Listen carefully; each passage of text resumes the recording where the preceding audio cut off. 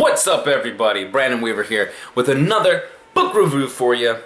This time we're talking about Robert Rodriguez's Rebel Without a Crew.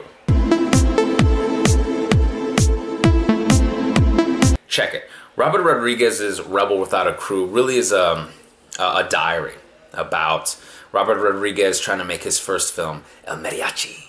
Okay, so he's making El Mariachi for like $7 grand, unheard of. He's shooting on film, so it's super expensive. And he's got this diary of how he did it. The diary nowadays is a bit dated because not a lot of people are shooting on film. Obviously, people are putting stuff out on YouTube. But what he did talk about, something that I really liked, was he said, use your creativity instead of your money to solve your filmmaking problems. And I think that works in the real world too. I think that works not just in cinema or in Hollywood, but anywhere. Use your creativity to get you out of problems. Use your creativity instead of your money. So it doesn't just mean money. Money isn't the only way to create a great film. You could go out, I could go out, we could make a low-budget film for no money, little money, and have a great success with that. And the other thing I learned too was that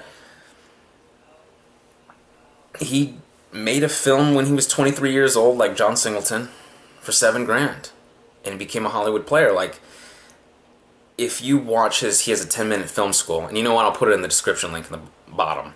If you watch that, you'll see how he did it, and that it was not as difficult as people out there probably make filmmaking.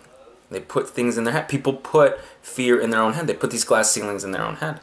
So whatever you're trying to achieve, you can do it. Just go out there and do it. And that's what Robert Rodriguez really stands for. And you'll see a lot of videos on him and interviews and blogs and all sorts of writing. Is that if you want to make a film, go do it. I think if you want to be an accountant, go do it. If you want to be a singer, go do it.